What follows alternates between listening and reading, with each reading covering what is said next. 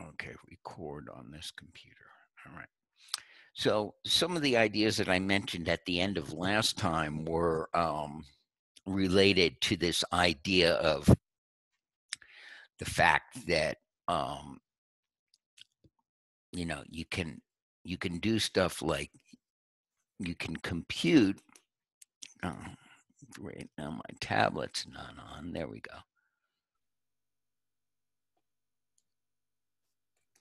Okay, good. So you can take a term like lambda x y dot y applied to lambda z dot z applied to lambda w dot w.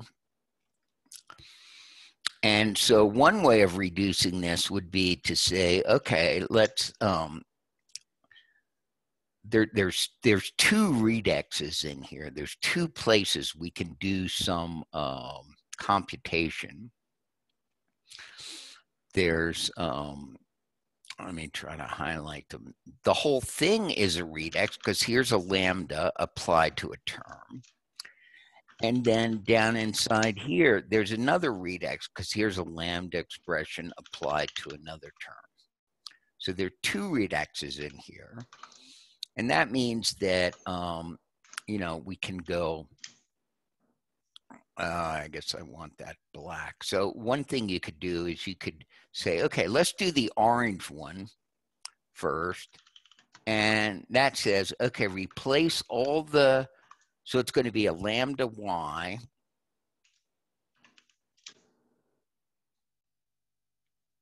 Did I write it down wrong?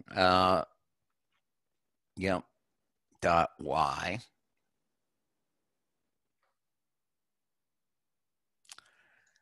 And, excuse me, I got that wrong. It's just going to be a, I'm going to replace all the free occurrences of x, and here by this, there are none, so it becomes lambda y dot y. Now, going the other way, doing the yellow one first, we go over this way, and we say, oh, okay, this is the same as lambda x y dot y applied to lambda w dot w.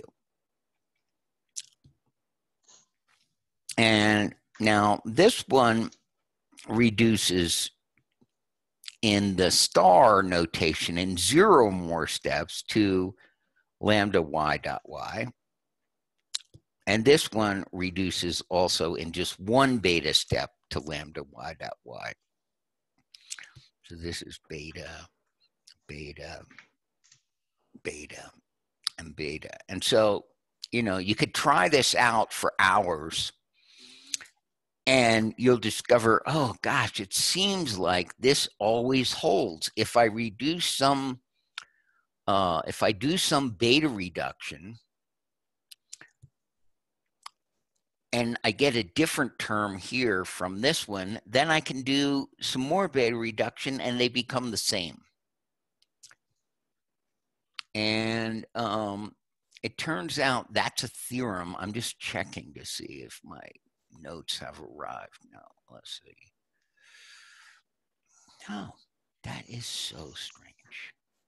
Oh, God. All right. So,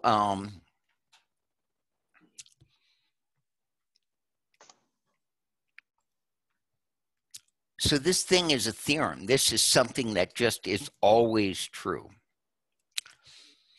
Now, for today's lecture, I am going from a book that Finlay McElwain pointed out to me, and it's a really nice book. I've linked to it in some of the previous things. It's called this program, and those two vertical lines, those two horizontal lines are like a big equals on the side of the book. Whoops, on the side of the book it says Program equals proof by this guy, Samuel Mimram, who is at École Polytechnique in Paris. The French are big, love this stuff. And it's actually a very nice book with kind of like the goal of getting to the Curry-Howard isomorphism. So I'm taking some of the examples from his book today on what's called Confluence is the section. So where is my pen? Okay. Confluence.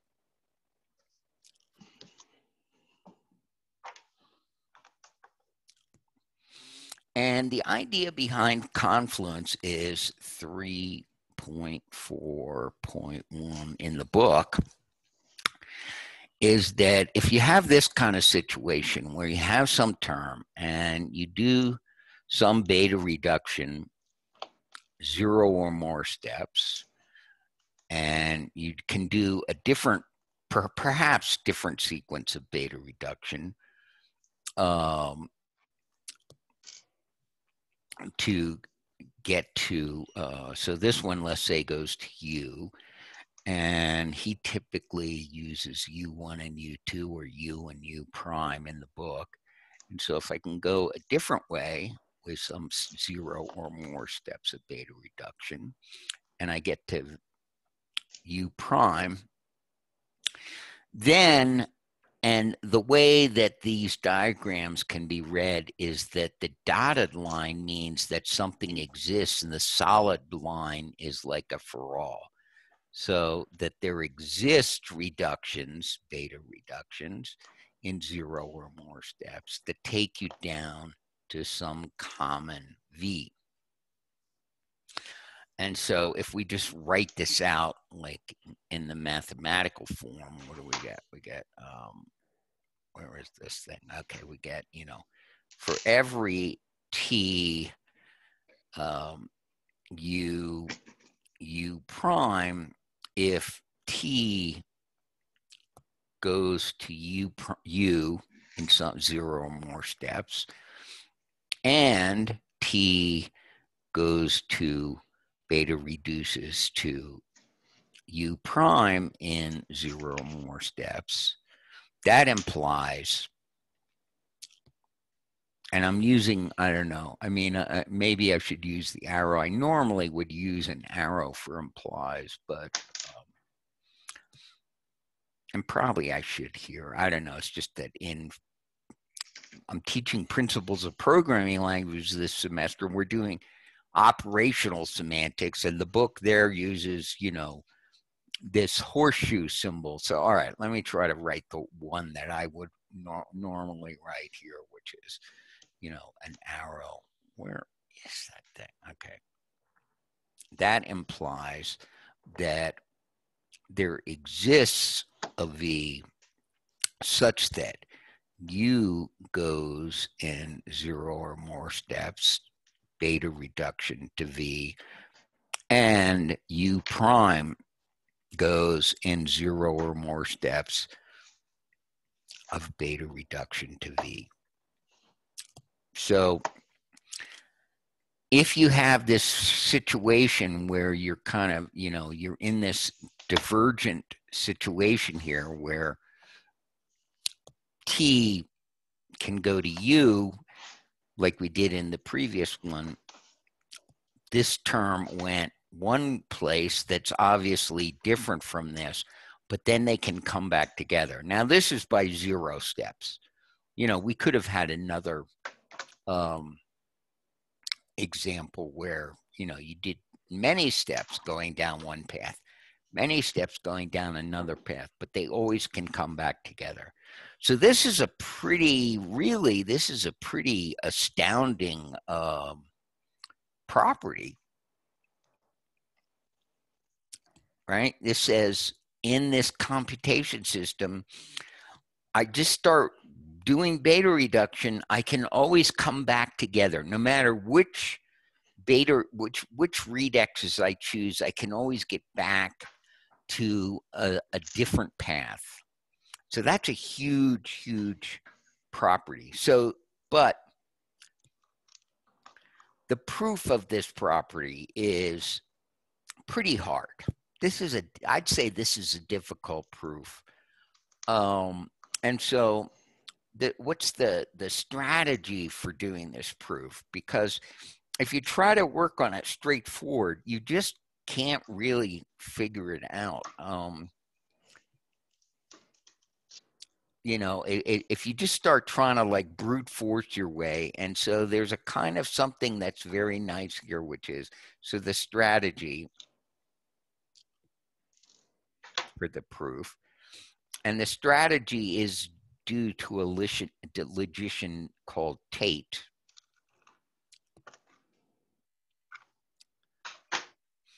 And the strategy is, step one is define a new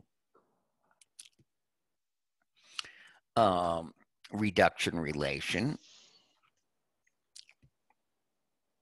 which we'll call arrow double star, or double arrow like that, and its transitive closure of this star.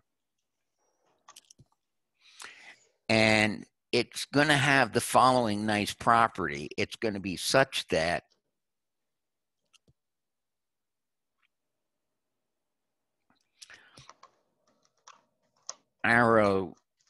this double arrow star is identical to beta star.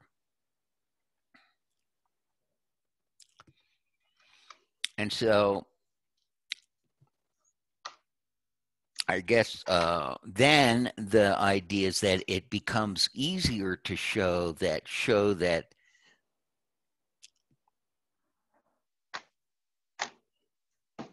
and I'm not sure, maybe equals is too strong a term here. I don't think so. I think that it's like, if T goes to U, that's true if and only if T goes to U in this. We do prove that.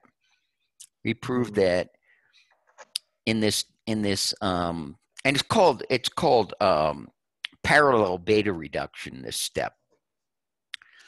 So parallel beta reduction is hold, from T to U holds if and only if the reflexive transitive closure of ordinary beta reduction holds. And so then we show that this thing is confluent.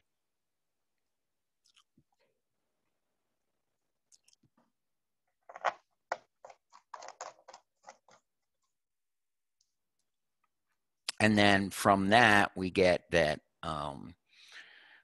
we can, from one,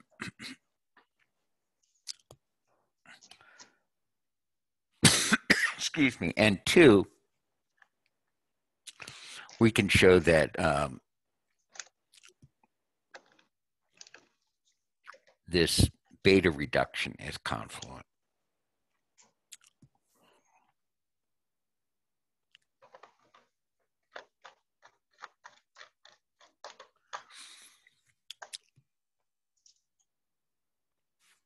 So this is going to be the strategy of the proof. Now, let me just, I don't know. I guess maybe at some point I'm going to give up hope that the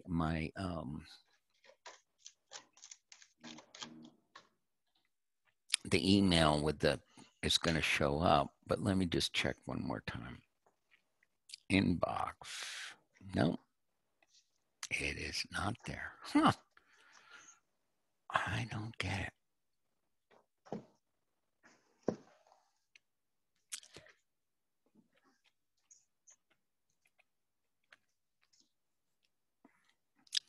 I don't know. Maybe, I'm certainly going a lot slower than I would if I had all my written notes out, but so that could be a plus. Okay, so what is this relation that we're working with? It's parallel beta reduction. Now what's going on there?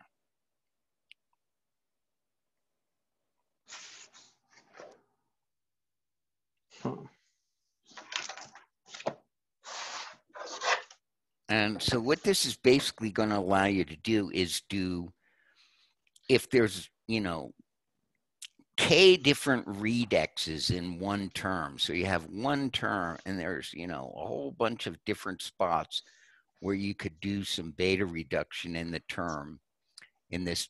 So I'm drawing a tree to represent the tree structure. And these would be applications where the left branch is a lambda and the right branch, we don't care. And you could do any or all of them at once. You could do none of them. You could do one of them. You could do, or you could do all of them in this parallel relation, beta reduction. So here's the rules to define the relation. And one rule is that says that X parallel reduces to X. And he, in the book, he labels and so that's like a 0 step, right? In 0 steps, except that, we're defining it in a different way. We're not like defining it like we did before, where we just find the K step transitive closure of a relation. And then we said, okay, and the star relation is when they all have that, when you take, there exists a K such that you can move from one term to another in terms of K. This one, we're just defining this parallel beta reduction, and then we're going to say, okay, take the reflexive transitive closure. And so he labels this rule beta, and then these vertical lines parallel sub X. And the next one is more complicated. It says, okay, look, if I have an actual redex, lambda x dot t, applied to some, lambda x dot t applied to some term A. I'm sorry, so bad at writing on this thing. And now, if I use the same notation that Pierce uses, he was writing his substitutions in front to look like this. X goes to, I didn't want that to be an A. I want that to be a U.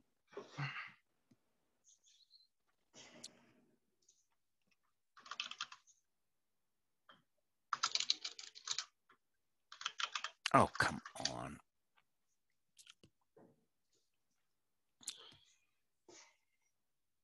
Then X goes to U prime in T prime if is a suitable substitution if U parallel reduces to U prime and T parallel reduces to T prime. And this one he would label, beta parallel lambda, I think, or no, I forgot what he used for this, A for app or something like that. And I hope I can get them all on the same page. I don't think I can. Another one, so this is basically saying, look, go in U, do as much beta reduction as you want. Go in T, do as much beta reduction as you want in T. You get T prime, you get U prime after doing the beta reduction in U, you get T prime after doing the beta reduction in T.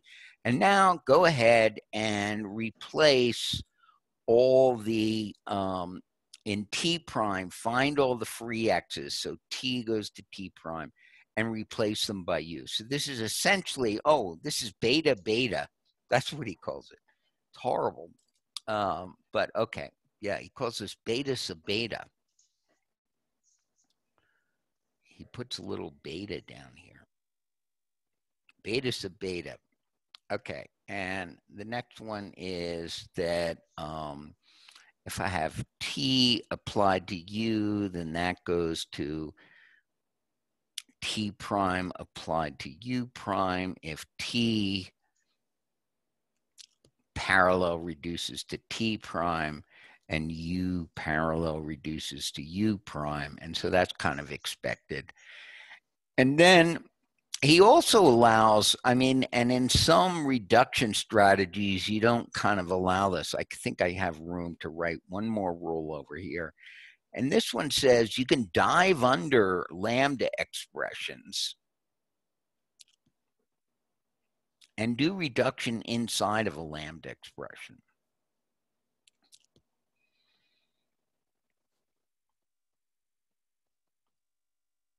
If t parallel reduces to t prime. So those are the 4 rules. And so if you know, we've done some of this before, but if you look at it, I mean, I think, you know, you'll see that this rule allows you to do beta reduction on the left and beta reduction on the right side of an apply. And, you know, this one allows you to do beta reduction under the lambda in t and under, and then to the thing you're applying to in u, and then do the substitution here. And it turns out that with these rules, you can do beta reduction in one step, parallel beta reduction in one step, to eliminate all the redexes that occur in a term at the time that you see it. Now, when you do a beta reduction, sometimes you introduce new redexes. Those won't really show up in here. The only ones that will show up are the ones that are in a term when you start out and you start traversing through the term. So now, in standard, the standard thing is to write down the star, and we've already talked a couple of times now about the reflexive transitive closure. So, you know, we're going to just write, you know, this is the reflexive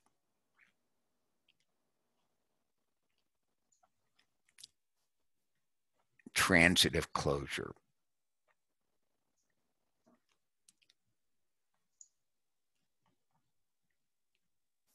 of this.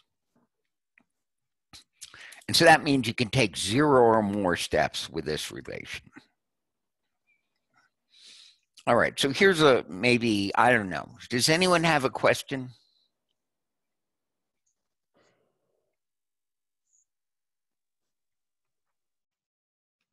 If I go back, the strategy is we're defining this new parallel relation, and then the reflexive transitive closure of that relation.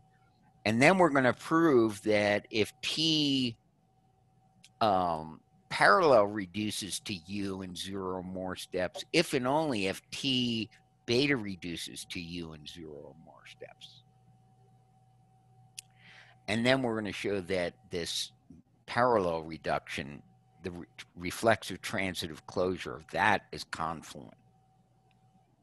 Whoops, I guess we don't want to go too far. I do have a question, but it's a little bit far back. Sure.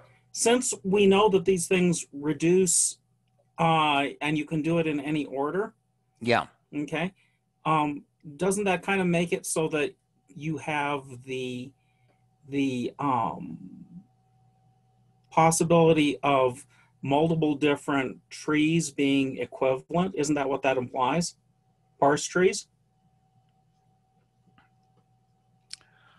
Well, maybe I'm not entirely clear, but one thing to note is that if t beta reduces to u and t beta reduces to u prime, then U is beta equivalent to U prime, and they're different trees, like we saw in the previous one, the example where, you know, lambda y dot y is completely different from this one over here on the right.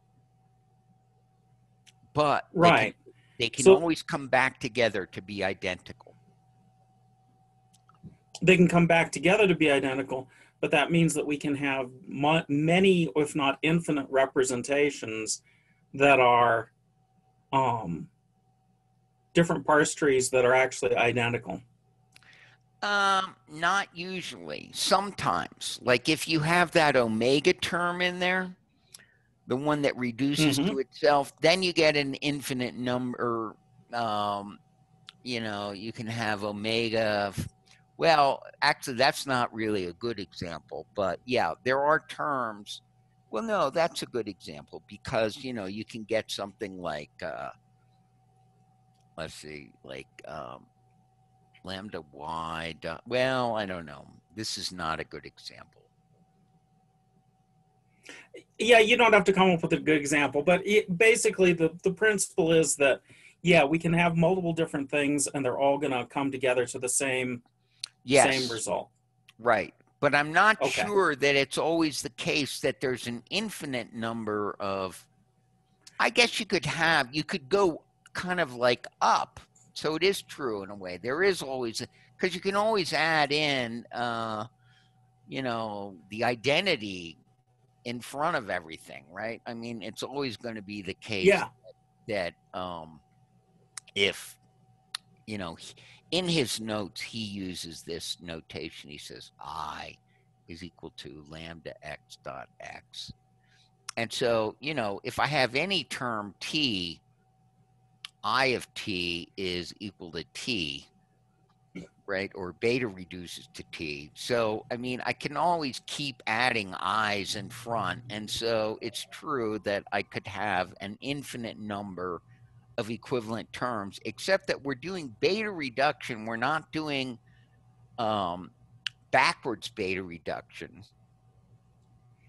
Right. Okay.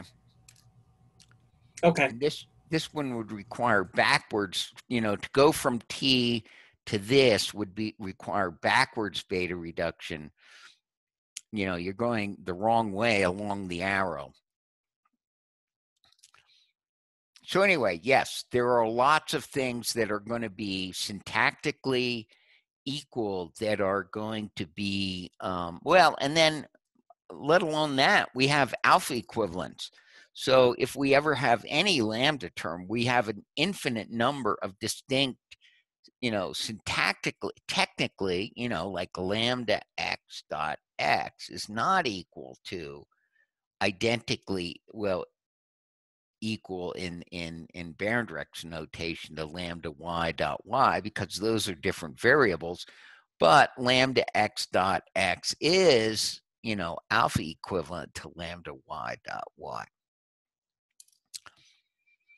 So, I mean, and normally we're kind of like taking it for granted that we allow beta equivalents in there or alpha equivalents in there also.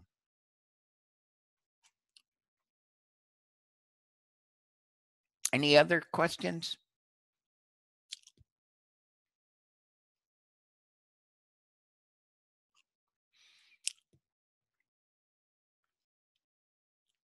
All right, let's see. I will use that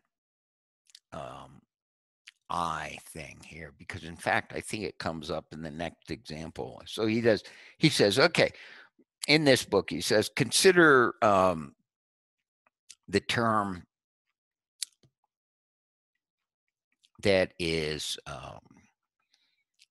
lambda x y dot I applied to xy applied to I applied to I.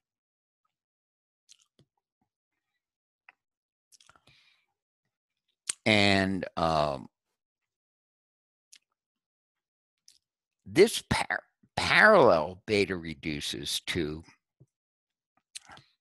lambda y dot I applied to y. And then it parallel reduces to in one more step. So in one step of parallel reduction, you can get to here. So what's he doing? He's got three reductions going on at once. He's got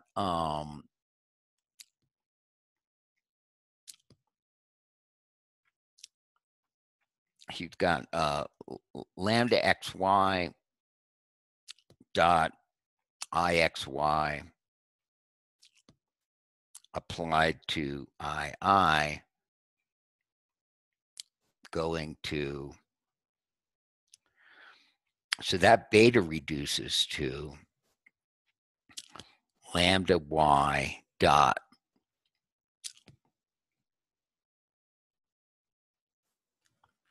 I applied to I applied to y, right? And another one is that ix reduces to x, beta reduces to x in one step. And II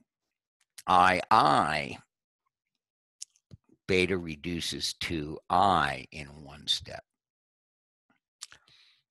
And so using these three things together here, so I mean, if I in my notes, I said, okay, 1, 2, and 3, you know, if you labeled this by the things that are being incorporated,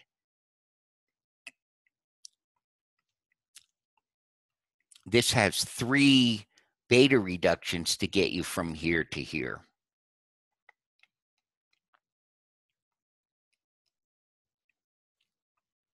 Okay? Like, you know, you can do this one, that's 2. Maybe I should circle with the color. You know, you can do this one, that's this. You can do this one, that's this. And then you can do the whole thing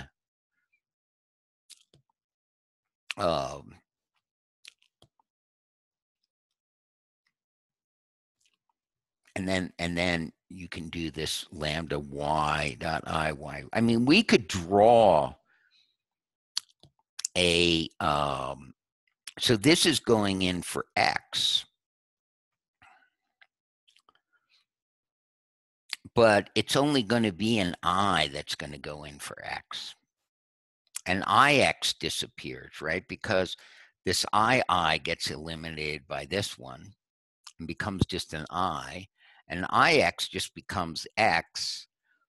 And then when I replace I for x in here, I get this. So that's one step. And then what do we get in the next step? Let me get see if I can put my iPad on its little stand. So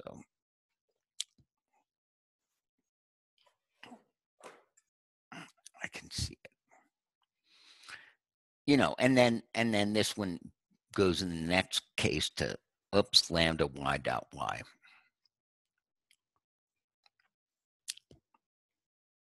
Oh, come on. Lambda y dot y.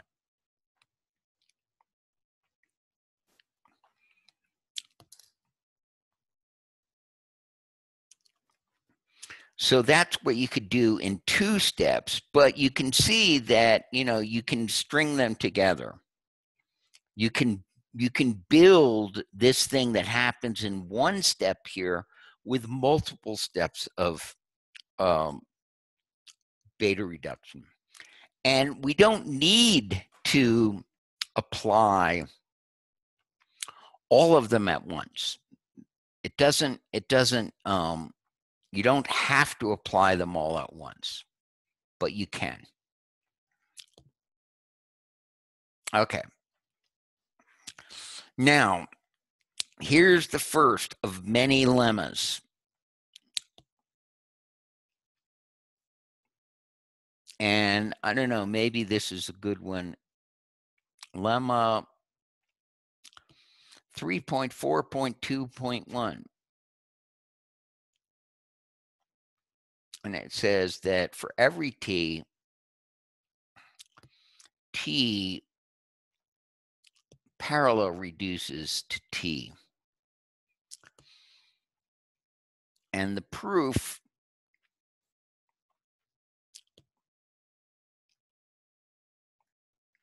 and you know, he doesn't even give the proof. He says by induction on the derivation or on the term t.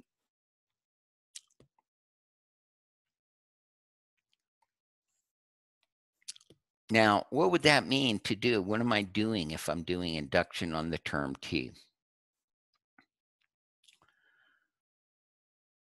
Well, we have to go back and we have to figure out, remember that the lambda terms are either an individual variable or they're like a T1 applied to a T2 or they're a lambda x dot t. And so we got to say, okay, suppose t is a variable.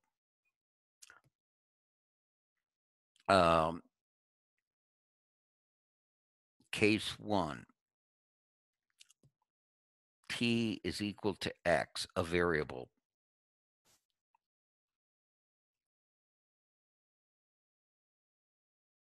But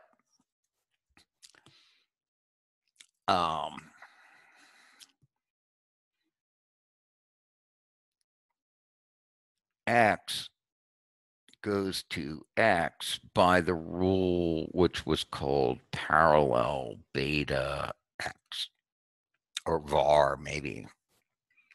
So that's good. Now, if t is of the form t u, let's see, t applied to u, case 2, t is of the form, I don't know, u1 applied to u2, then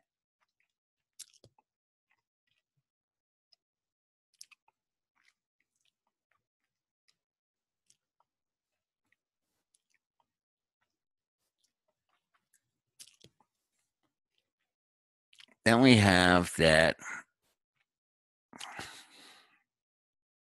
we want to show that u1 applied to u2 parallel reduces to u1 applied to u2. But this is true if u1. So what's the induction hypothesis here?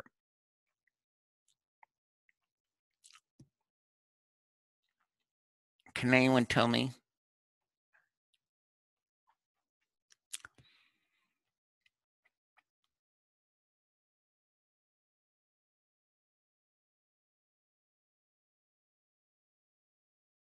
Come on, somebody. I know that somebody can tell me.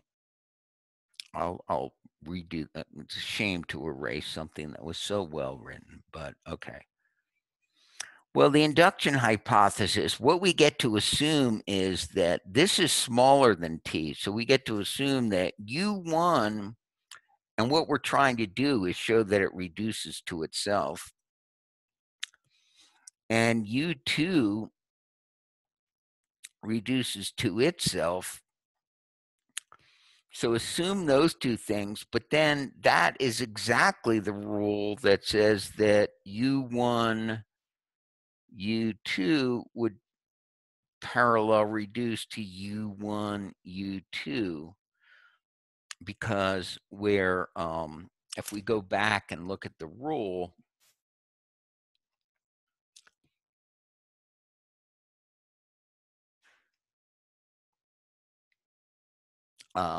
this is the rule here.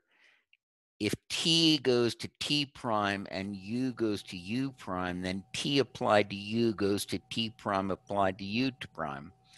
But by our induction hypothesis, I don't know why I have all these empty pages, we're allowed to assume that U1 goes to U1 and U2 parallel reduces to U2. And then we can use those two things to build a proof that U1 applied to U2 parallel reduces to U1 applied to U2. All right, I need somebody to say something now. I have never seen an induction proof that is done like this. Okay. Yeah, I haven't either. This is different. This is completely a different way of doing things. This is why everybody is silent. It's like, okay, yes, I see that this is happening, but I have never seen anything approached this way. All right. So Philip is exactly right. Okay. Technically, we could justify this by saying what we're doing is induction on the height of the derivation tree. And clearly, if you're looking at this rule down here at the bottom, if you're looking at this rule here, if this tree has height, K, or this tree, you take the maximum of the heights and then add 1 to get the height of this derivation tree. Okay? And so now you can do induction on this thing by saying essentially we're doing induction on the height of the derivation tree that TU arrow parallel reduces to T prime U prime, because this, maybe I should write it out more explicitly, this derivation tree is shorter than this one. So we're doing like complete induction where we're assuming that this one and this one are both smaller than this, the whole tree, and that's true. So we're trying to show this, but we get to assume this, and we get to assume this because those trees are smaller. Maybe I should write it out like here a little bit more. So let's see.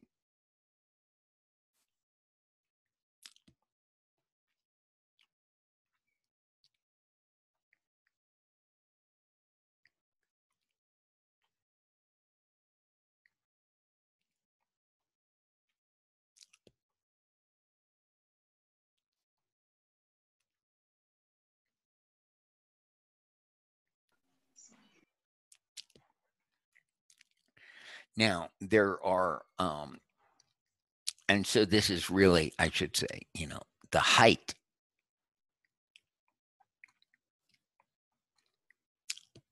of the derivation.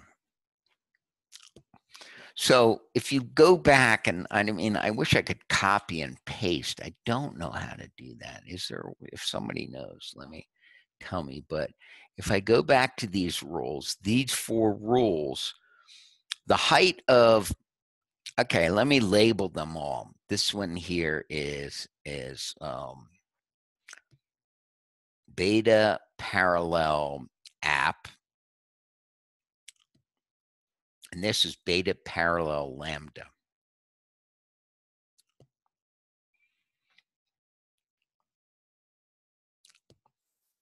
And so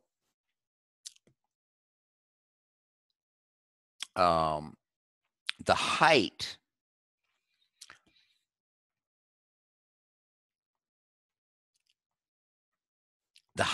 of beta x parallel is equal to 0. The height of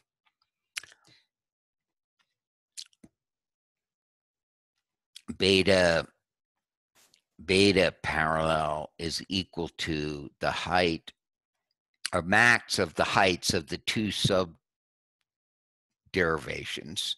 This is a tree. This is a tree. Is this helping or not, Phil?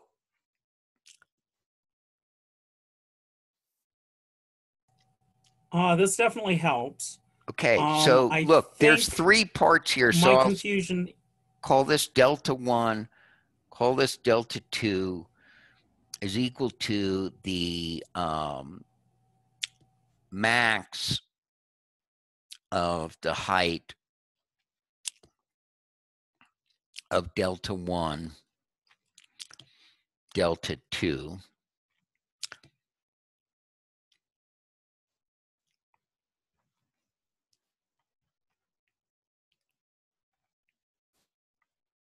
plus 1.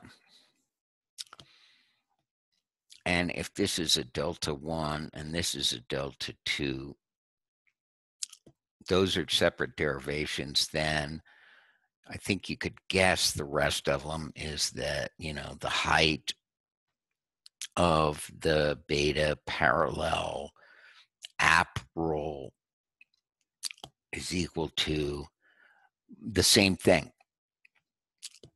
You just add 1 because I'm going 1 deeper, but I take the max of those two. And then the height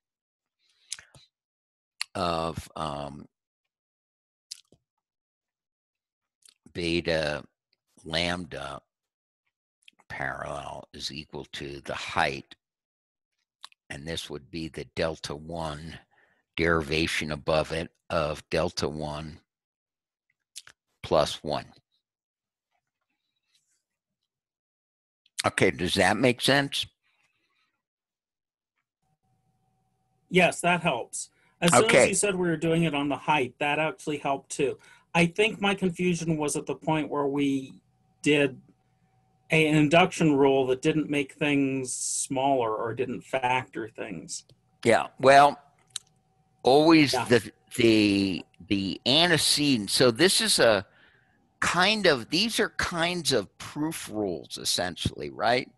You can use these to prove that some term is in this double arrow relation to this term.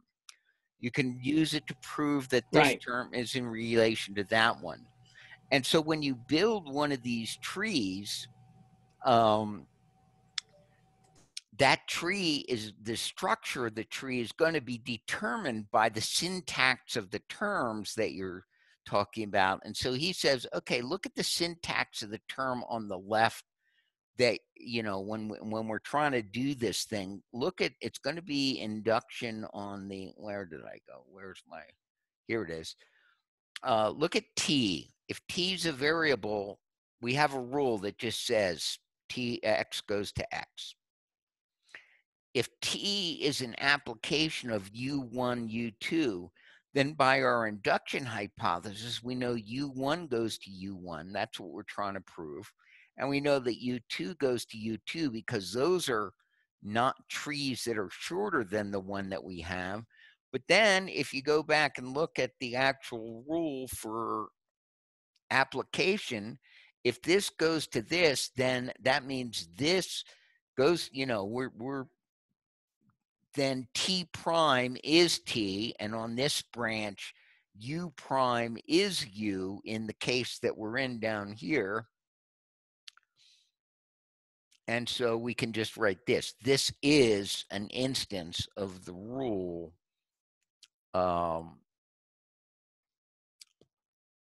this is an instance of the beta parallel app rule, where T is equal to U1 and U is equal to U2 and T prime is equal to U1 and U prime is equal to U2.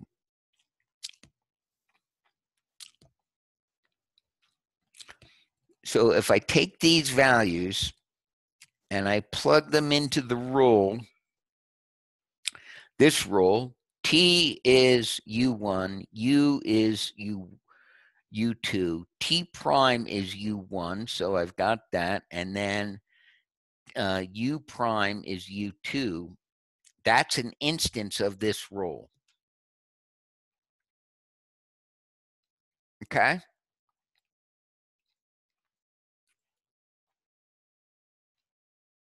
All right, somebody else? This is like absolutely fundamental for understanding lots and lots of this is the main reason really why it's so wonderful that we only have 3 constructors, because every time we want to do something, we have to prove it for, I haven't finished case 3. We have to do the lambda case now.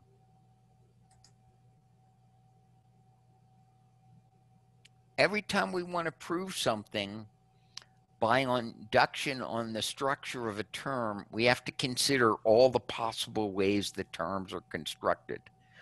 And there's only 3 ways, but that means 3 cases, right? I've got a question at this stage. Okay. So can you give us an idea then how we're going to use this proof later on within the course?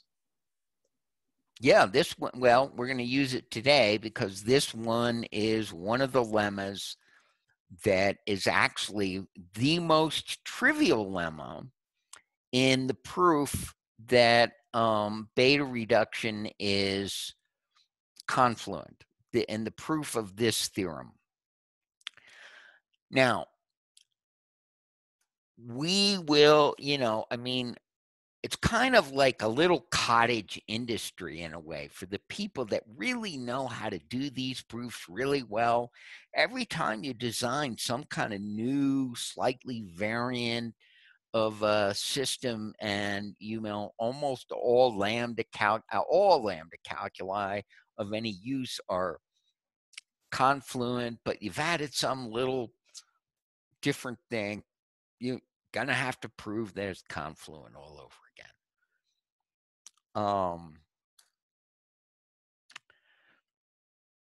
So this is something that people who do research in this area run across all the time. And this is an astounding property. You probably need like a weekend to try to come up. You could try to write down some terms and find an example where this isn't true. I mean, because we're proving it, it would be a waste of your time. But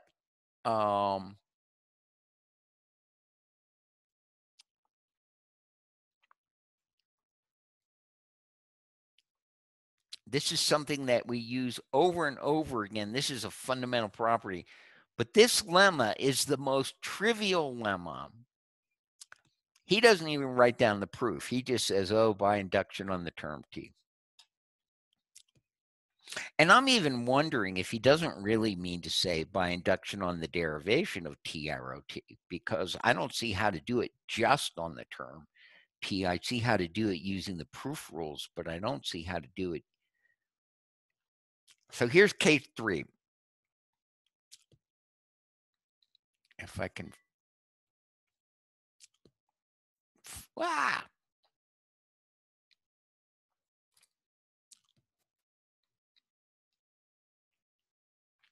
Okay.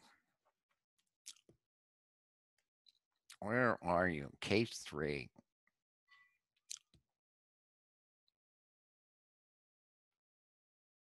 Okay.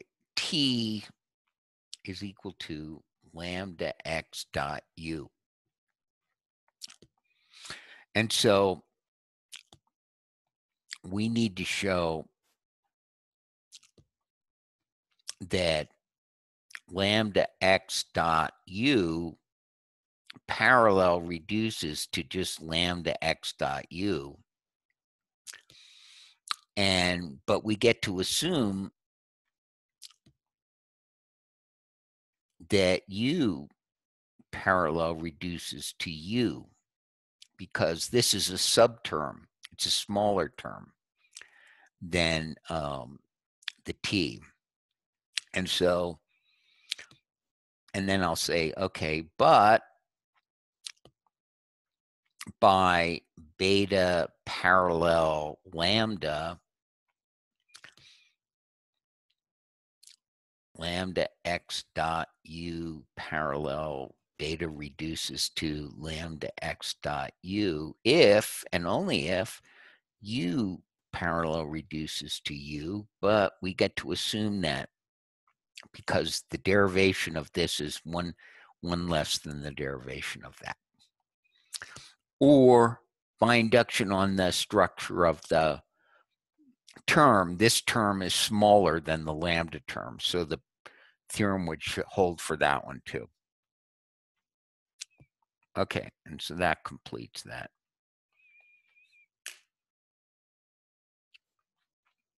All right, I want to hear from, I don't know, someone else. Clay, what does this look like to you? Is this gobbledygook? So the diagrams and things remind me of like Cayley tables from group theory in mathematics. Like it's very loosely kind of related of how you kind of flow through and look at things like normal subgroups and how you can generate things. Like that's what this reminds me of. And I don't know, I don't have a concrete connection to this, but my intuition is leaning towards that. Okay. I guess I don't remember enough group theory to know about Cayley groups, but yeah, I mean, maybe in a way, if you take like the group of permutations, right, and you say like, okay, you can map from one permutation to another, and but you could also go from a different permutation. You know, you could make a branching tree. You say like, okay, start out with a list of things, go to this permutation following some map that permutes the things. Go over here. Well, then there's always going to be a permutation that brings you back to the common thing. I don't know. Maybe that's the kind of thing you're thinking of, but I'm not sure. Keegan. I think that's in line. Go ahead, Clay.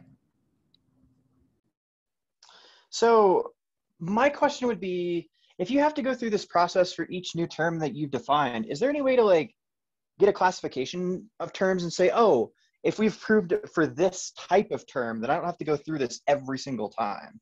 Yeah, but for the most part, you end up every one of the lemmas that we have to prove this thing goes by a proof that looks like this, because they're new facts. Okay. So yeah, you might be able to generalize the term structure, and then maybe that's what the category theorists would try to do, and then try to generalize the proof that, but this is a pretty specific property that we're looking at here. All right, let's look at the next one. That makes sense. I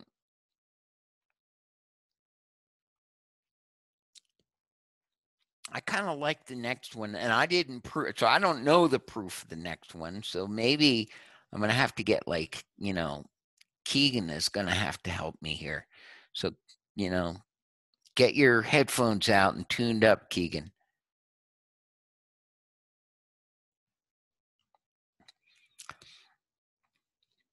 Or Finley. I think Finn has already read this stuff, maybe. Okay, and this one's more interesting. The first one was pretty boring. Oh, okay, I'm sorry, I got to go to lemma 1. I'm not up to 2 yet. I'm still on 1. This one's still kind of boring, but maybe not. This one says, look, if T beta reduces to U, then T parallel beta reduces to U. And this is in one step. I think this one's so easy, it's not worth trying to write the proof down. But the proof is by induction on the derivation of T arrow U. Oh,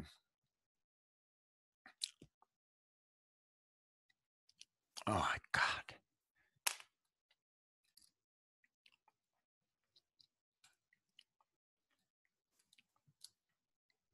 Okay, it's proof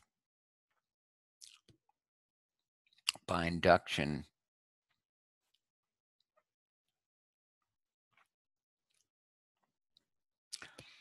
on the derivation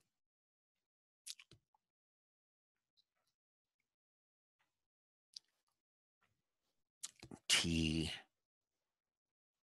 beta reduces to U.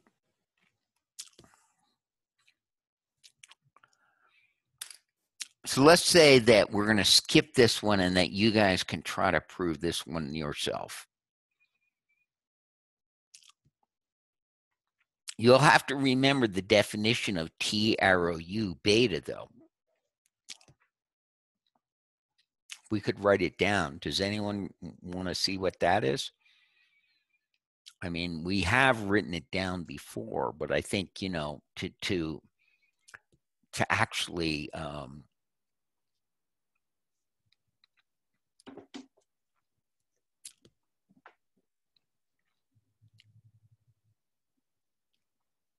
do that proof, you got to have that definition. So what does it look like? It looks like something like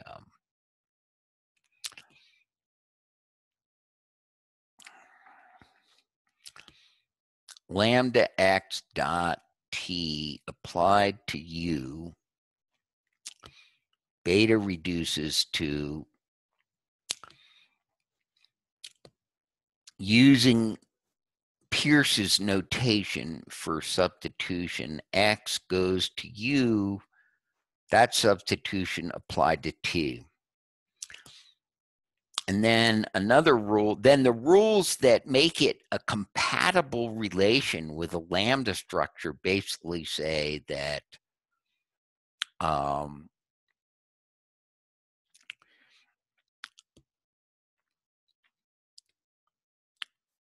T applied to U beta reduces to T prime U if T beta reduces to T prime.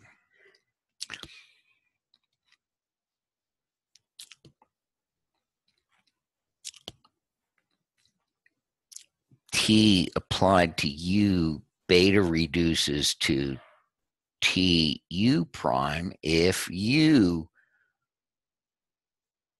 beta reduces to U prime. And lambda x dot T beta reduces to lambda x dot T prime if T beta reduces in one step to T prime.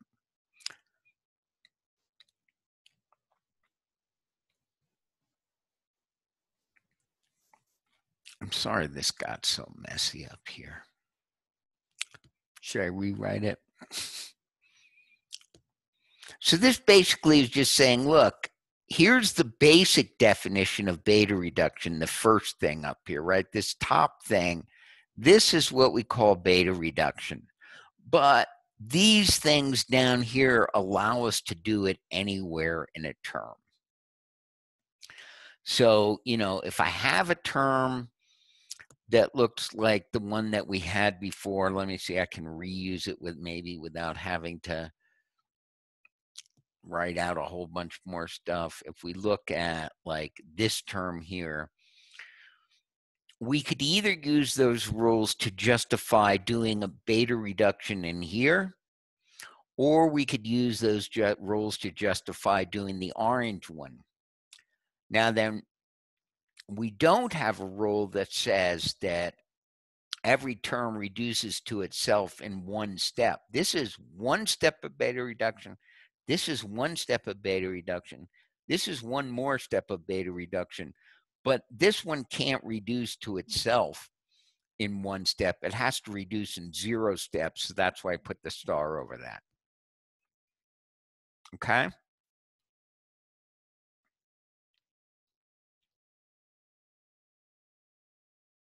Okay, so this is kind of ugly. I mean, God, why is there no... I don't have any way of grabbing a thing. What does this do? Yeah, that separates that rule from the other ones, but how do I get it to do anything? Okay.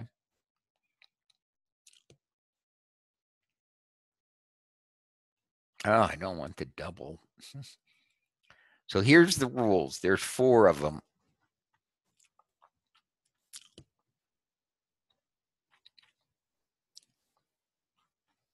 Any question? Come on, somebody say something. I know everyone's like kind of floundering.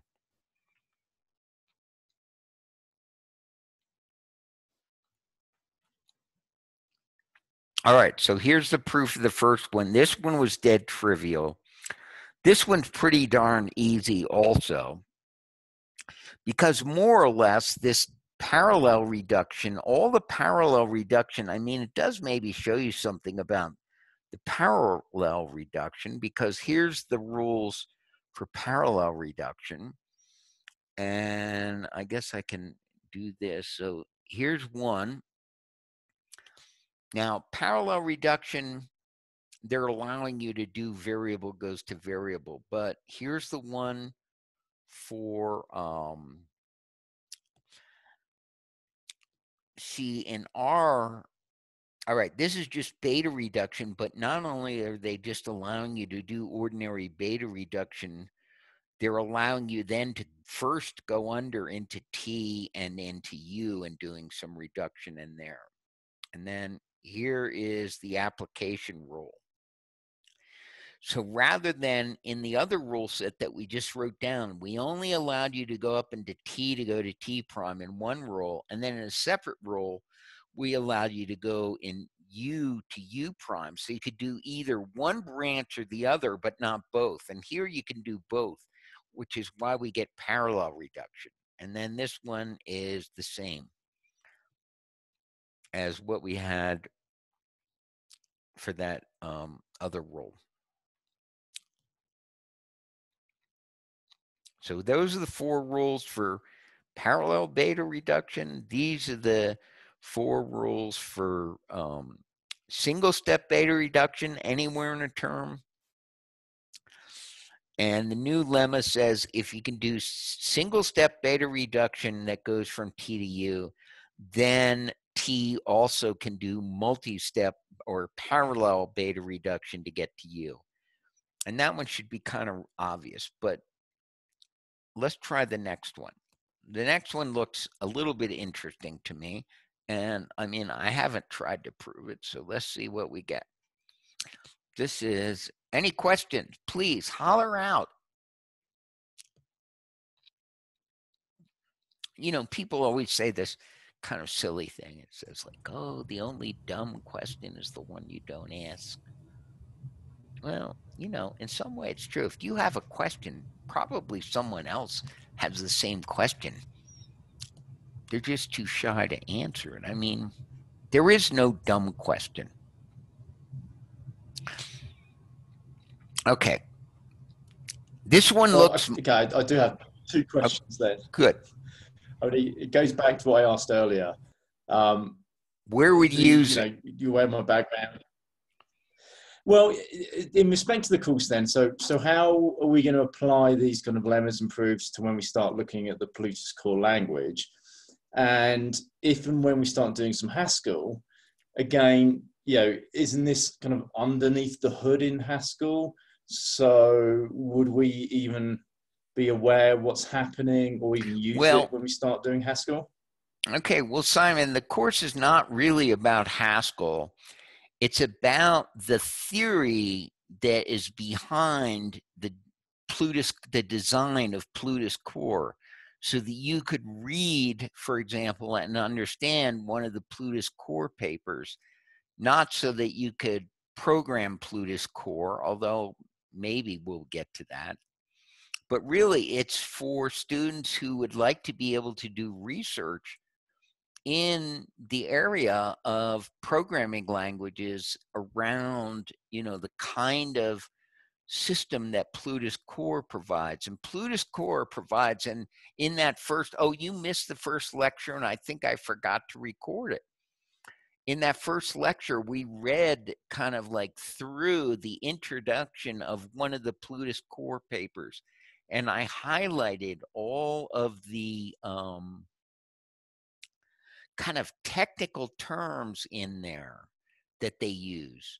And, you know, one of them is System F. Well, we're almost describing System F, because System F is, but we're not that close. I mean, we're still doing untyped lambda calculus just to get the ideas that are all in and around lambda calculus. Then we're going to go to System F as a typed lambda calculus, but it's even more. It's a polymorphic. Well, System F omega is the polymorphic type lambda calculus. And so then that's a whole nother level of thing. And then we're going to have to add the mu types. And almost everything that we're going to do throughout the course is going to look a lot like what we're doing now. Now, a homework could be like, okay, write down a Haskell program to do parallel reduction, and that wouldn't be a bad one to maybe help you understand this better. But yeah, this is the course, is reading, being able to read this theoretical material that is behind the Plutus core language. Is that good? Does that? So, I mean, yeah, Lemma 3.4.3.1, completely insignificant in the big picture, except that in the picture of how do you prove something about lambda terms, it's pretty significant. For this particular theorem, which is essentially, like, you might call this the fundamental theorem of lambda calculus, is that it's confluent. So this is a pretty important thing. Now, if you're, I don't know, if you're never going to do any research in this area, then maybe it's not that important to understand the proof, just to have an idea that it's true. And that's kind of the goal. Except I want to show you how these kinds of things are proved.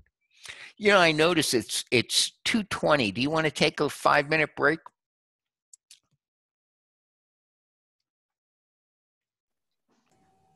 That would be fantastic. Yes, okay. I need that. Okay, me too. All right, let's take a little 5-minute break. All right.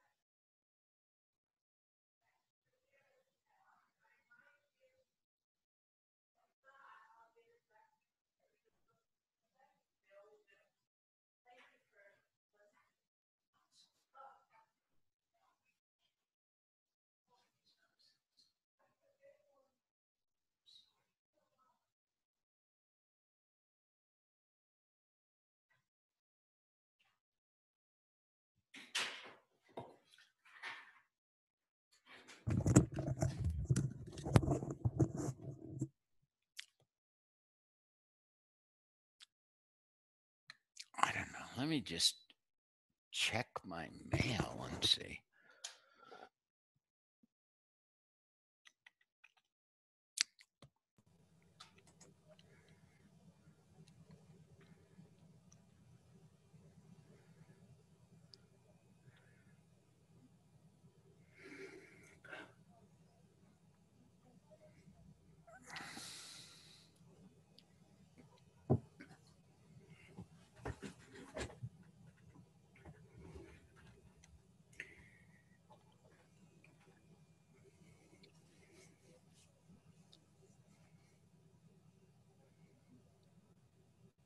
Well, I'm still in my unfinished basement.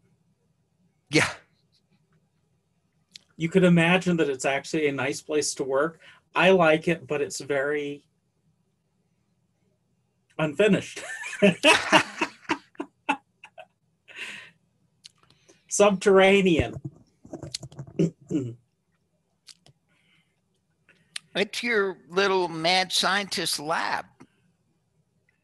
I just checked. It is. I just checked my mail to see if those notes ever came through. They still haven't come through. So all right, I don't know.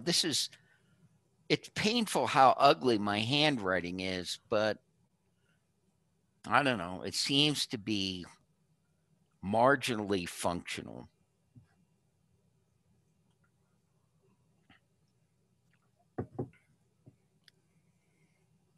The best solution to our all these things like the marginally functional handwriting and stuff like that is that we all get back to teaching in person. Yeah.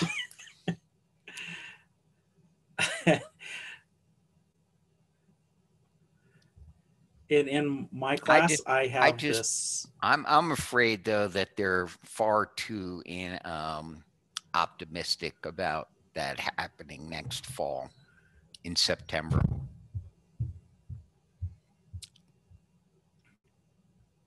Yeah, I don't know. Good question. I have in one of my classes a lecture that I've done before that I've done by virtue of being able to put up 12 different prepared, I want to call them slides, but I use like 24 by 18 pieces of paper that are written on. I actually tape them up so that I can work in between them and mark things.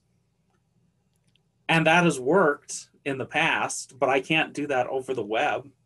Okay. So I've actually had two of my former students helping me work out a different way to present the same material. Uh-huh. And I think I finally got it. One of them says, yes, this actually works this time. But this is out of my whole class, I've got all these other lectures done, and this is like take 7 on this lecture. Huh. Okay. It's horrible. And that means I've actually gotten these people to look through 6 previous versions of the same material for me. It's like, All right. I don't know. Is everyone back? Yes, no. Maybe we should go do a little like round table and you should say hello to everyone else. That would be a nice thing. Are you back?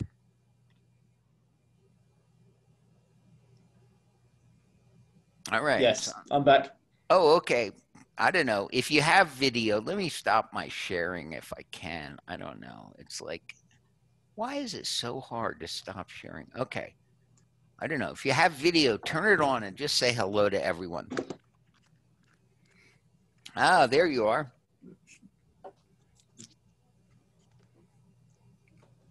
Should I start off? Hey, there's another person. Yeah, everybody's coming up. There's Keegan. I don't know. Just go around and say hello and say who you are. Maybe we already did this, but Simon, just remind us, who are you and what do you, I'm looking at the order of that you show up on my screen, and I've got you first. So, hi, Simon Alexander. I actually work full-time within ARC, within the university. I'm the HPC software manager / program analyst. But I'm doing a PhD part-time with Dr. Manish as my supervisor. And I am much more of a practical than a theorist. So I do struggle on stuff like this. So that's where my unintentionally awkward questions arise from. That's me. I'll pass on to Keegan. Philip. Oh, someone else. Keegan. Well, I'm doing it in the order that people are on my screen. Keegan. I'm a computer science PhD right now, advised by Dr. Caldwell. Currently working on programming languages, mainly smart contract programming languages, and yeah, that's pretty much it. Sujan.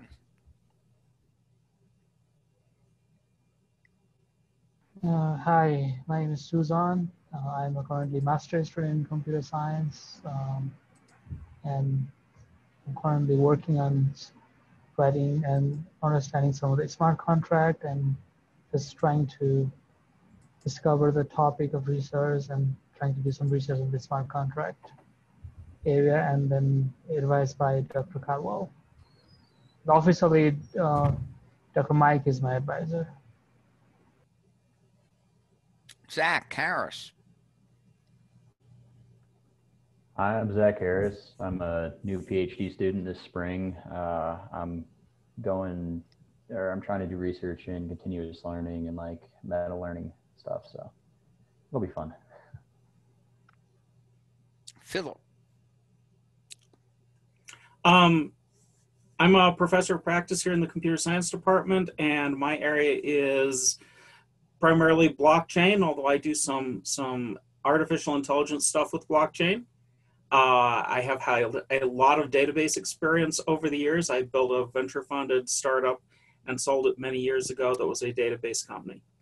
And I'm interested in this class because I want to be able to program Plutus Core directly, as in build things that will actually write code to Plutus Core and make it run. Clay Carper.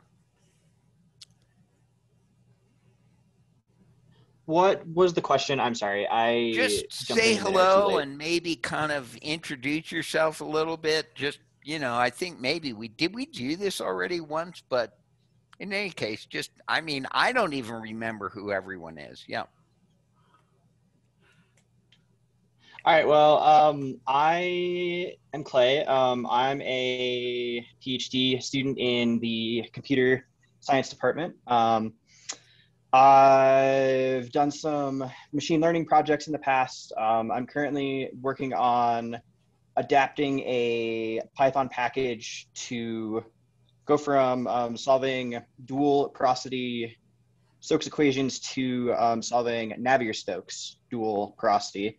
I am working with Dr. Craig Douglas in the math department still. He was my advisor in the past. I don't have a primary computer science advisor yet, but I'm interested in a lot of different topics. Great. Kyle.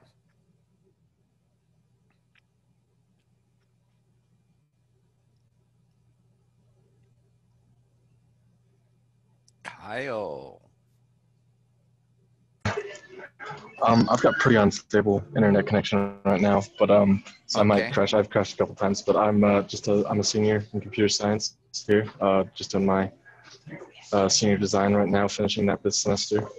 And I guess like our group is doing a existing gesture recognizer that will like take in a new gesture that we're trying to customize. So.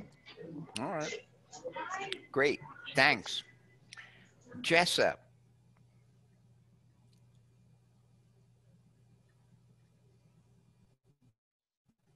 Jessup.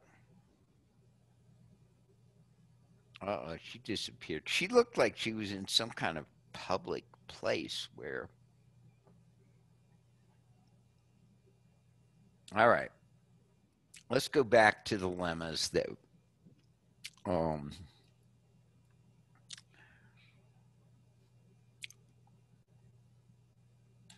let me share my screen. Okay, so lemma 3.4.3.2. And I think this one actually is, you know, like you need to, you know, if you start thinking about these things, So we have like if T parallel reduces to U, then I want to go above that spot. That is so weird. Then,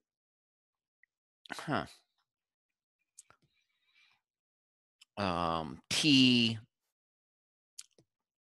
oh, come on. What is it doing?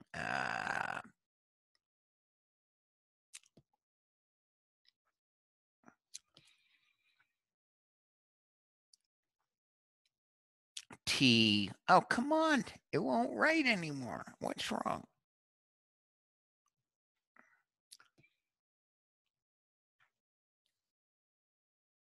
Wow, this is terrible.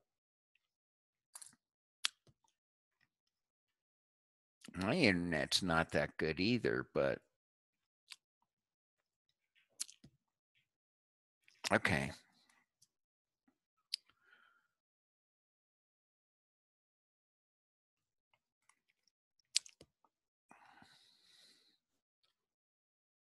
Come on, my Wacom pad's not working. Now this is going to get worse. T,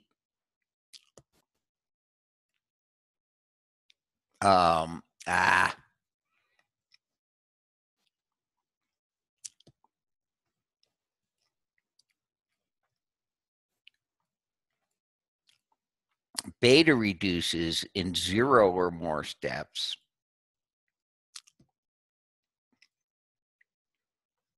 to U.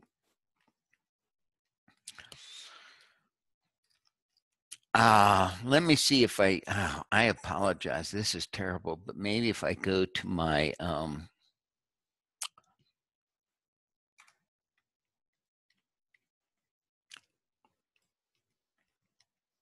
settings.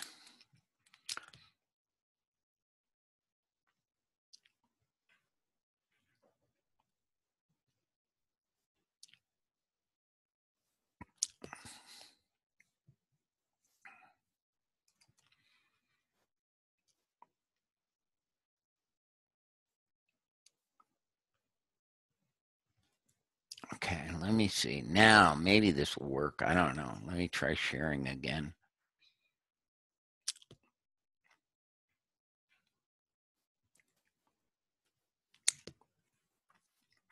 Okay. All right, good. Proof. Sorry. I don't know. I just had to like reset the Wacom in there. Okay, so if T parallel reduces to U, then T reduces in 0, beta reduces in 0 or more steps to U. And so the proof is by induction on the derivation that T double arrow U.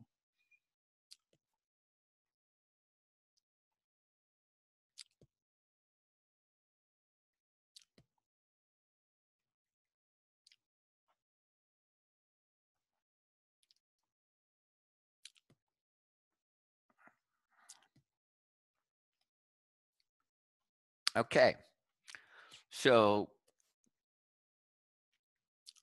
now we got to look at the induction rules, and T, if T is a variable X, then we know that X double arrow goes to X,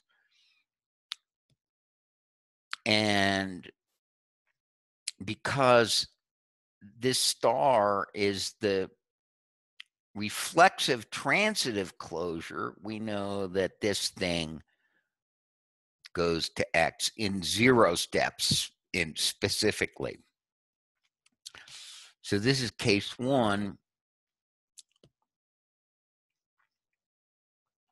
Case 2 is that T is a lambda X dot T prime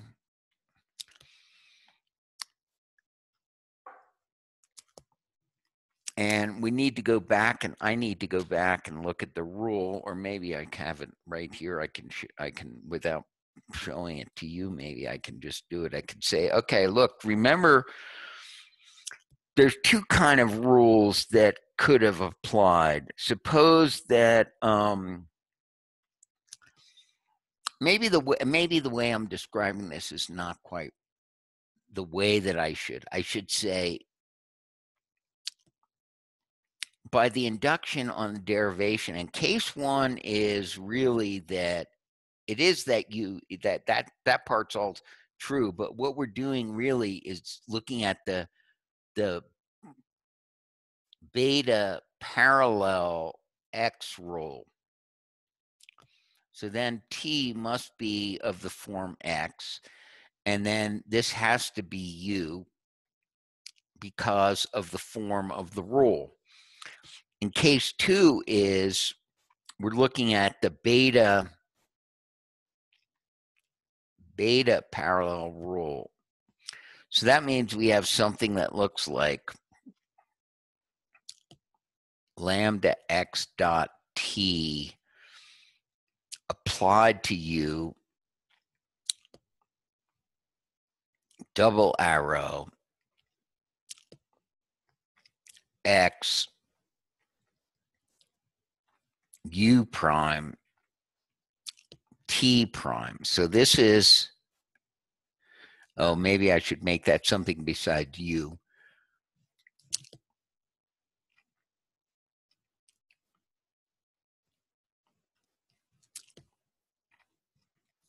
I don't know.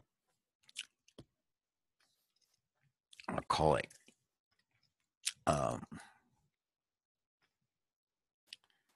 U1 and U1 prime. And the rule says that, okay, so T has to go to T prime, and that U1 has to go to U1 prime. So if that was the last rule, then we get to assume what? That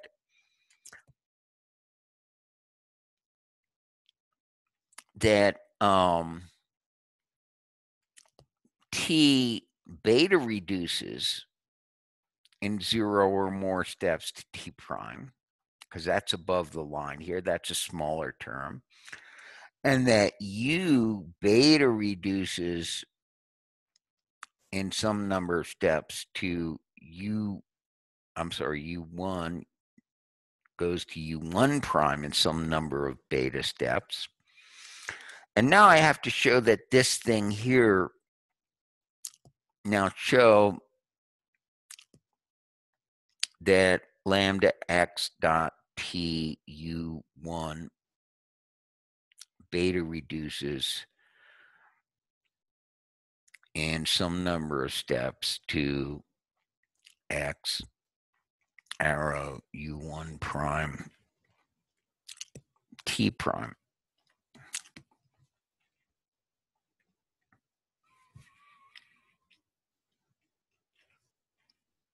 Well, by the first thing we have here, this first assumption, we know that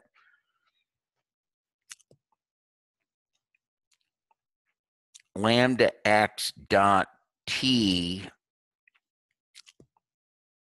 U1 prime beta reduces in some number of steps to lambda x dot T prime applied to U1, because we could do beta reduction in here, and we've assumed that this is true. So we do those beta reductions for the T to the T prime to get us from this one to this one. And then that beta reduces in some number of steps because U goes to U prime. That beta reduces in some number of steps to lambda x dot t prime applied to u1 prime. And then in one step of beta reduction,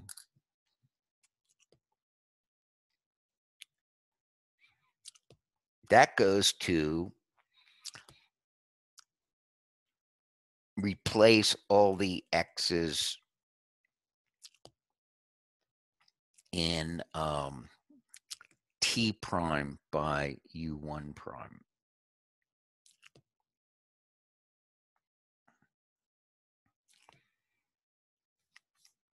Okay. Questions about that? Because this is a smaller derivation than the whole one we're trying to show, we get to assume the theorem is true for that one. And we know that if t goes to u, in this case, u is t prime. So if t goes to t prime, we know that t in 0 or more steps with beta reduction goes to t prime. So we get to assume this over here. And we get to assume that u1 goes in some number of steps to u1 prime. And then we have to show that this is true, that this goes in some number of steps to that. And so I'm sort of, I mean, almost there really, but I mean, we also maybe have a little, we should write down, there's like, we're going to depend on a little lemma that we didn't write down maybe, that is like, if, you know, if t goes in some number of steps to, let's say, t prime, and t prime goes in some number of steps to, let's say, u, then, so if this is true, then t goes in some number of steps. This is what the reflexive transitive closure gives you. T goes right to u in some number of steps. So now I can put these steps together. So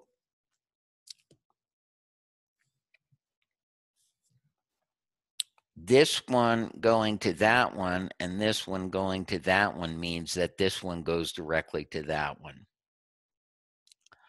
And now this one, that together with this gives me the final result that I want, which is you can glue these things together.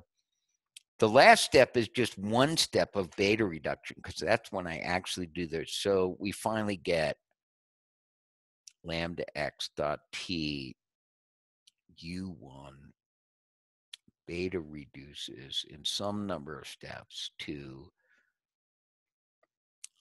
x u u1 prime t prime.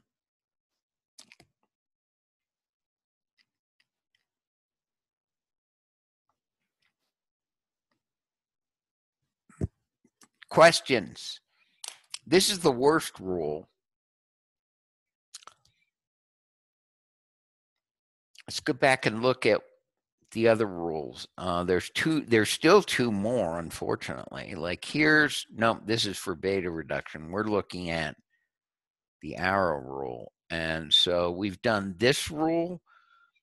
We did this one. We just did this one, which is the worst one. And now we got to do these two. And they're pretty straightforward. They're pretty trivial.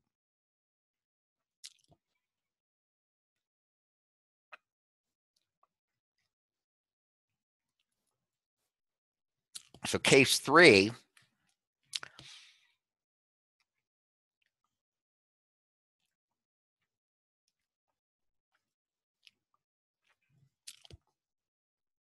whoops, I want to be black.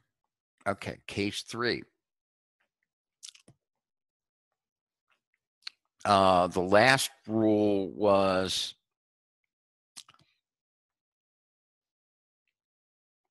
the last rule in the derivation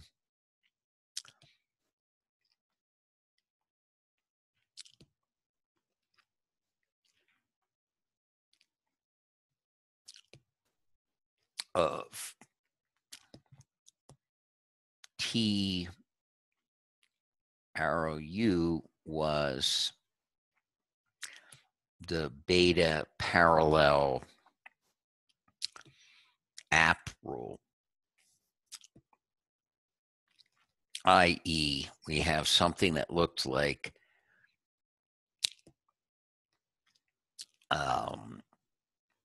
I got to change the names here. So this is, the, T and U are things we're using everywhere. We want to show that T, let's say T1, T2, the rule looks like this, goes to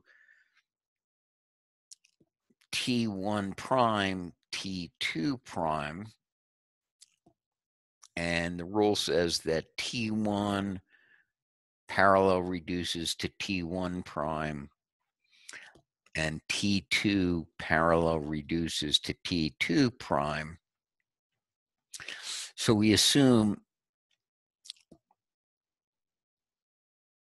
by the induction hypothesis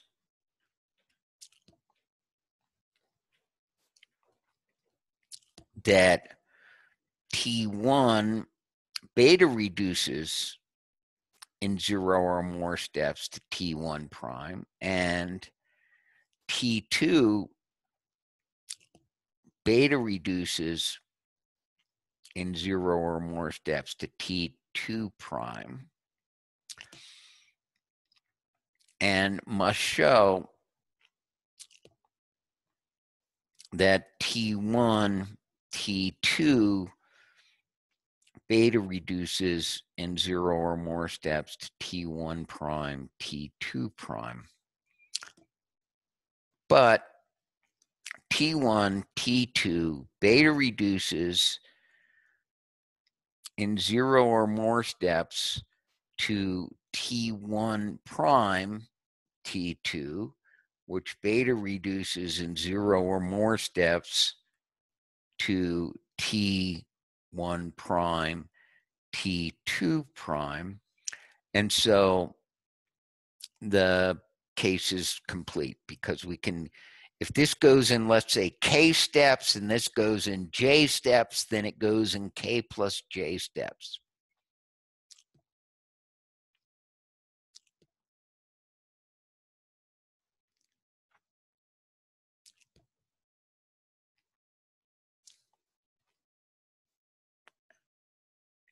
Any question? I mean, it's why he didn't write all these down, because they're really simple once you see the pattern of what's going on. Keegan, does this seem natural to you? You've been working on programming languages for a while now. Yeah, this makes sense to me. All right, and then there's one final case, which is case 4, the last rule in the derivation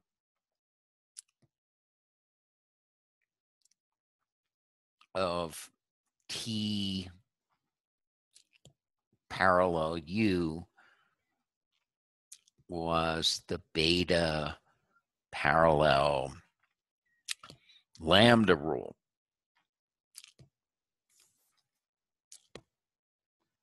Then we have something that looks like, lambda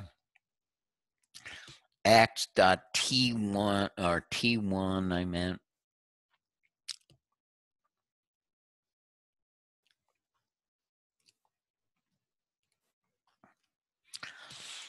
goes to lambda x dot T1 prime if T, and that's double, if T1 double arrow goes to T1 prime.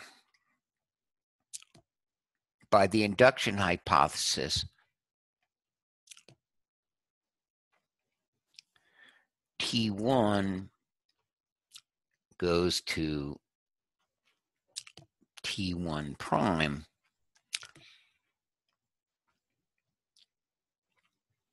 And so lambda x dot t1 beta reduces in some number of steps to lambda x dot t1 prime.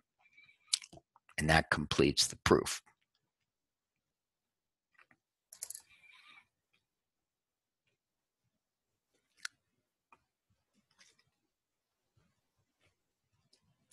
So I don't know. I mean, why do I think this one's sort of interesting? Because you're relating this parallel reduction, and you're saying if there's one step of parallel reduction from T to U, then there's some way to simulate that by doing some number of individual steps of beta reduction.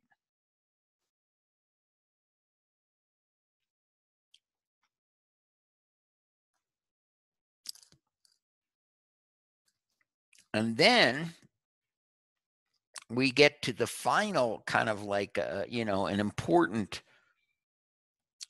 lemma that says,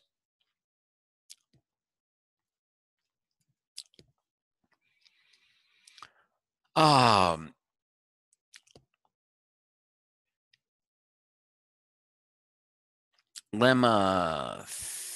3.4.3.3, which says that if t goes in the transitive closure of parallel reduction to U, if and only if T goes in the transitive closure of beta reduction to U. So this is basically the point where we're claiming, okay, these two relations essentially do the same thing. So how do you prove an if and only if?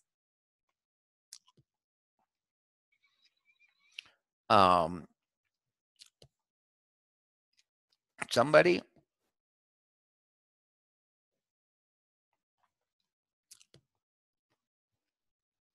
Well, you assume both directions. Yeah, you got to go both directions. So like in this way, you assume that T goes in some number of steps to U and show T beta reduces in some number of steps to U. But this more or less follows directly from the previous lemma. That and the definition of the transitive closure of this, of the parallel reduction, 3.4.3.2 plus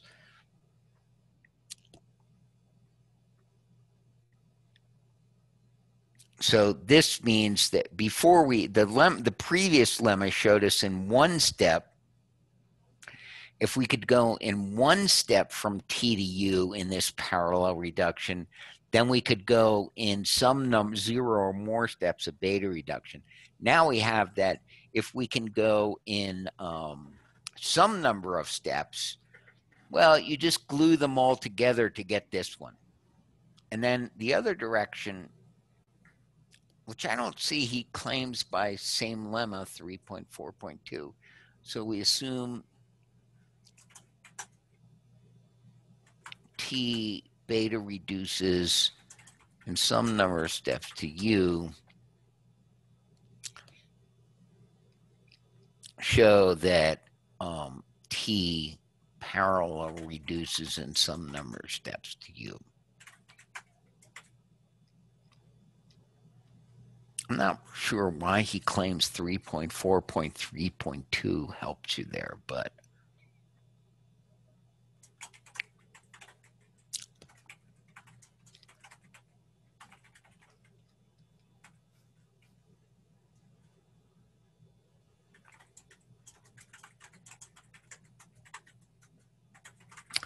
oh, I guess it's not really that one so much as one of the ones that we had much earlier, which was that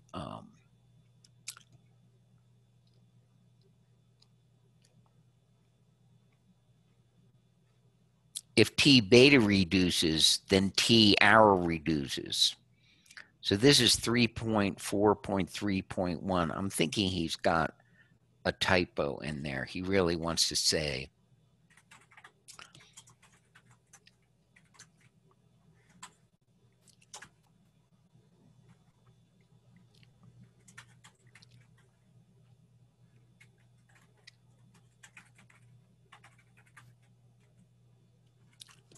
that's the beta. Okay. So now we have this very strong result, and we have 1 minute left. And I guess I'm just going to have to show you, well, this is kind of cool. I'll show you that first we proved 3 things now. And I'll give you the assignment will be to read this and maybe to do some stuff with it. But he proves 3 things. One is local confluence. And that says if I have some T and I can go in 1 step to U, and I go in 1 parallel step to, let's say, I don't know, U prime, then there's a V that I can get to also in 1 step. So that's kind of interesting. If you diverge by taking 1 step of parallel reduction and you take 1 step of parallel reduction to get a U prime, then there's a way to get back through those in 1 step. Now this one takes like 2 to 3 pages to prove. This is kind of like the hardest lemma in this thing. And then he says, oh, and this one I found kind of interesting. He says, look, if T goes, and this is a star here, to U prime, and T goes in 1 step this way to U, then to get to V, you got to do many steps on this leg and only 1 step on this one.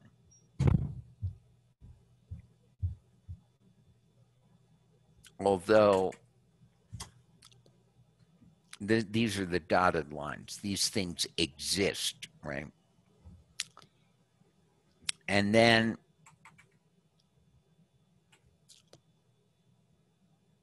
finally he's able to prove, okay, with that one, so this one helps improve this one, and then this one helps improve the one that says, okay, if T goes in some number of steps this way and goes in some number of steps that way, parallel reduction to U and U prime, then there is this V, and this is dotted.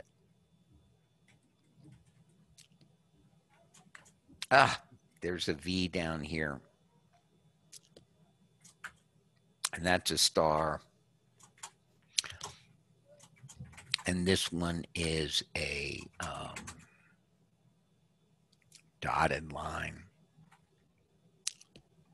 with the star on it. So this is confluence for parallel reduction. And then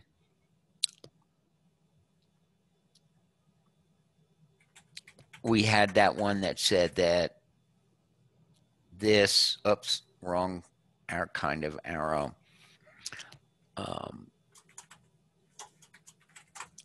The double arrow star is true if, you know, if and only if this beta arrow star. So we use that to give us confluence. So we get T beta star U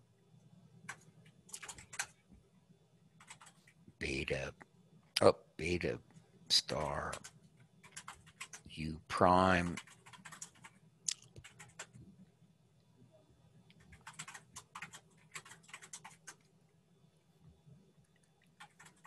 like this.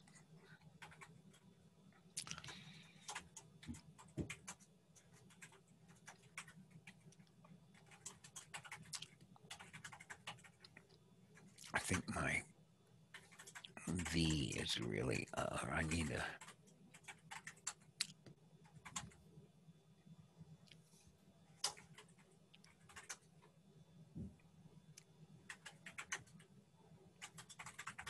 Okay, and so this is the final proof of Confluence. And I guess I'll just stop there. I mean, there's two quick corollaries that from this and a few, and maybe we'll talk about them next time. But I would say that of all the theorems about the untyped lambda calculus, that this is kind of the fundamental theorem of untyped lambda calculus, is that you can always, if terms that are beta equivalent diverge in your choice of redexes to reduce, it doesn't matter. You're going to end up at the same place anyway.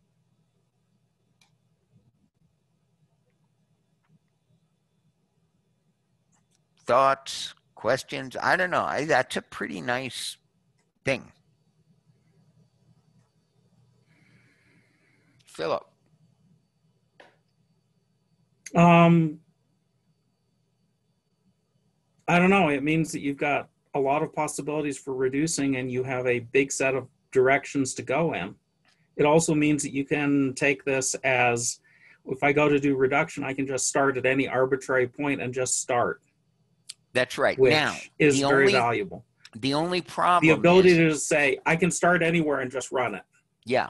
The only problem is that some paths might not lead to a normal form while others will. And a normal form is just a term where there's no more reduction. And so we'll look at that next time. Okay. Okay. All right. Well, thanks, everyone. Sorry, I don't know. I mean, send me an email if you think this is horrible, me writing on this darn thing. I'm sorry, but my notes still, I will put up the notes, though, which are much prettier. Okay. Anyway, so long. Bye. I'll put up reading and homework.